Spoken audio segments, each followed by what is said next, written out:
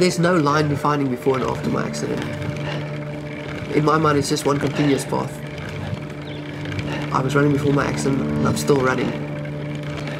Maybe just in a slightly different way.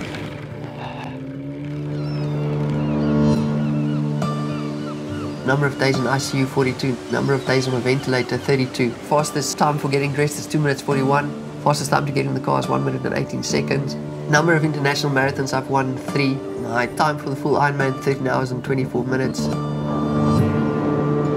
It's now been 10 years and 6 months since I became C6 quadriplegic.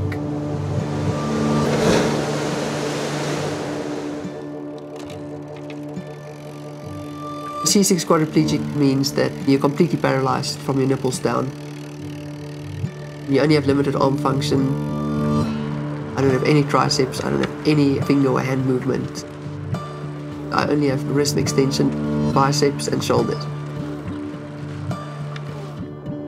I'm the first quad in the world to do Ironman. For Ironman triathlon, I have to make the able-bodied cut-off times. You have to almost train like an able-bodied pro Ironman athlete would train. So I spend about 40 hours on training per week.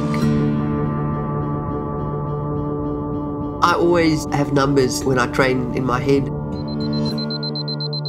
People think I've got an obsession with numbers. I time silly things like getting dressed, 2 minutes and 41 seconds, how long it takes me to get in and out of the bath. I've gone under 5 minutes from getting in the bath and then out again. Time myself getting out of the car and up the lift to my work office. I'm actually an actuarial analyst. I work with numbers on a daily basis. It's like I'm a double agent leading a double life, doing numbers by day at work, but doing numbers when I'm doing sport, doing numbers when I'm just getting dressed. You know, it hasn't even sunk in that I actually managed to do that Ironman. It's 3.8 kilometers swimming in the sea, followed by 180 kilometers on the bike, which I cycle on the hand cycle. And then it's a full marathon running, which is 42.2 kilometers, and I do that in the racing chair.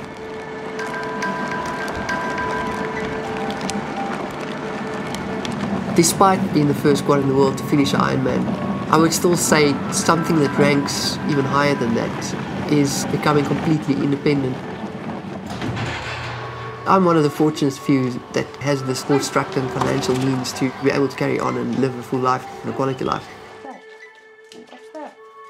You know, there's been a lot of research in spinal cord injuries and finding a cure for it. The big reason that I would like to see a cure is not for myself. It's actually for the other guys out there. I see how they struggle with depression for years. Some never get over the fact that they're in a wheelchair. It saddens me to see those guys, and I hope that I'm an inspiration for them. In the end, you know, if there's a cure for spinal cord injuries, you know, that will just fix everything.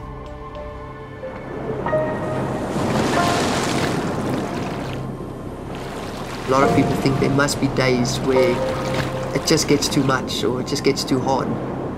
The moment my mind just wants to think things are too much, I just realize what impact I make on a daily basis. One man can make a difference.